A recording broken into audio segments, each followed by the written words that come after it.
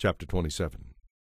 In that day the Lord will take his terrible swift sword, and punish Leviathan, the swiftly moving serpent, the coiling, writhing serpent, the dragon of the sea. In that day we will sing of the pleasant vineyard. I, the Lord, will watch over it, and tend its fruitful vines. Each day I will water them, day and night I will watch to keep enemies away. My anger against Israel will be gone. If I find briars and thorns bothering her, I will burn them up. These enemies will be spared only if they surrender and beg for peace and protection. The time is coming when my people will take root. Israel will bud and blossom and fill the whole earth with her fruit. Has the Lord punished Israel in the same way he has punished her enemies? No, for he devastated her enemies, but he has punished Israel only a little.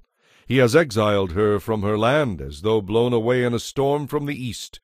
The Lord did this to purge away Israel's sin. When he has finished, all the pagan altars will be crushed to dust. There won't be an Asherah pole or incense altar left standing.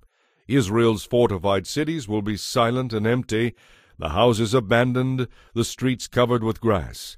Cattle will graze there, chewing on twigs and branches. The people are like the dead branches of a tree, broken off and used for kindling beneath the cooking pots. Israel is a foolish and stupid nation, for its people have turned away from God.